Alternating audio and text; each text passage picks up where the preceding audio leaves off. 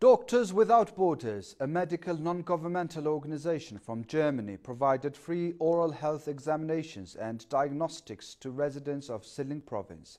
For 2 weeks, a team of 26 doctors worked in Khuvsgul and Mandalsums and examined over 8,000 people. Some of the patients were provided with necessary medical treatment.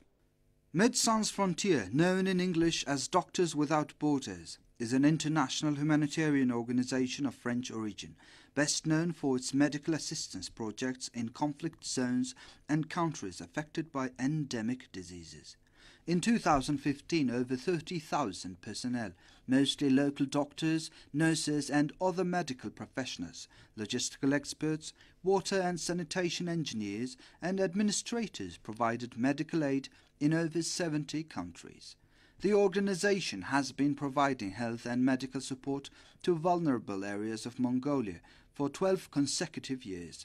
In recent years, Doctors Without Borders have worked in Bayankhongor, Govi-Altai, Khuvsgul and Tuv provinces, and the organization plans to continue its activities in rural regions in the future.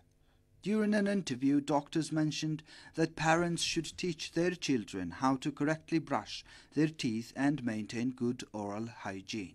As most of the visiting doctors were from Germany, it was noted that in Germany, the oral health of children under the age of 18 is considered to be a public health issue. It was advised that courses on oral hygiene should be included in school programs and conducted on a regular basis.